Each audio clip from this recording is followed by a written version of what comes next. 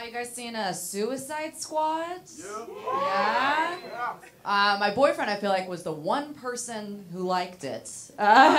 He just loves Will Smith. He's always like, I love Will Smith. I want to be Will Smith.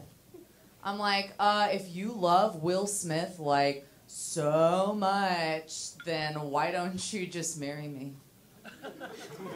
Why won't you marry me? But it's cool. It's cool. I got a job. I got friends. There's only one thing a man can give me that I can't give myself. Am I right, ladies? Am I right? Yeah. Yeah, something to live for. Can do it on my own. It doesn't feel the same. We used to live in a 250 square foot apartments, which as a frame of reference is really fucking small. And also, we were only dating a month before we moved in together. And also, we both worked from home, which I know what you're thinking, but it actually turned out to be a really bad idea. There was so much emotional talking that he wanted to do all of the time. I'm like, I have to break up with you because one of us is a lesbian and it's you. Jaleesa, if you know anyone. I mean, and also, we didn't have any furniture, so we just were in bed all the time. It was, we just lived like the grandparents from Willy Wonka. It's ridiculous. I mean, we did get some exercise in bed. Sex. But I don't know if it counts as exercise, like the way that I do it. I don't know. Does racquetball count as exercise if you're the wall? Flatten on out. He was a comic. I date a lot of comics. The thing about comics is, though, they're like the same in bed as they are on stage. They're like weirdly like insecure about their performance, you know? They're always like, how am I doing? How am I doing? I'm like, I'm laughing, aren't I? I don't see what the problem is.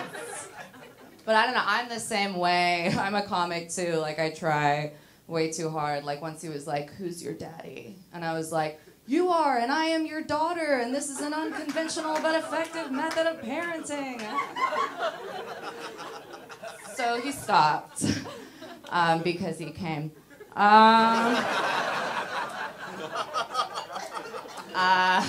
We broke up recently.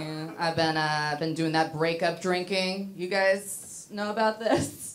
It's just an excuse for drinking. I'm not drinking like someone going through a breakup. I'm drinking like a middle-aged man whose daughter was murdered. Drinking like a gay movie star in the 50s. Like, I gotta secret down. But I don't know, I don't want to go back to AA. It's not fun there. Everyone there's like, I lost my wife, I lost my kids, lost my job because of drinking. I'm like, I don't know, I lost my keys sometimes. But like the thing about it is they kind of like trick you when you come in there. Like they're like, okay, here's how you know if you're a real alcoholic. Answer me this question. Are you a real alcoholic?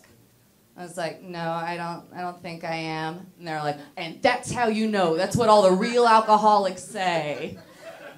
I was like, okay, well then can I change my answer? Because I don't think I am to yes, I am an alcoholic. And that's step one, and now you are in the program.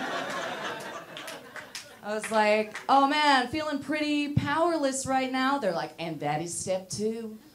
It's like, God help me. And they're like, that is step three, and now you are chapter president. Congratulations, Miss Davis. I run AA now. So I'm a comic, but really I'm more of an actor, to be completely honest. So I want you guys to see my true passion. I found this monologue. I've never read it before. I want you to see me transform into the character before your very eyes. All right. This is from Shadow Boy. Spooky. Okay. All right. We moved from Chicago when I was 13. That was almost 60 years ago. We moved to a tiny apartment in a bad neighborhood so I could go to school with all white kids.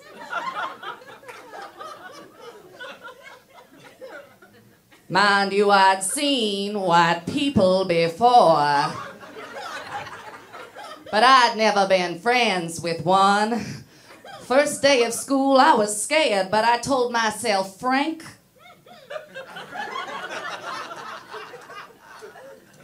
it's time to be a man. So I walked in, and another boy spit at me. I didn't say anything because back then I was still ashamed of my lisp.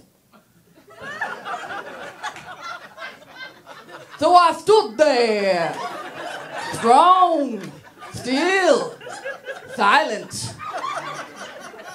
For that was something that had never happened to me in my native China.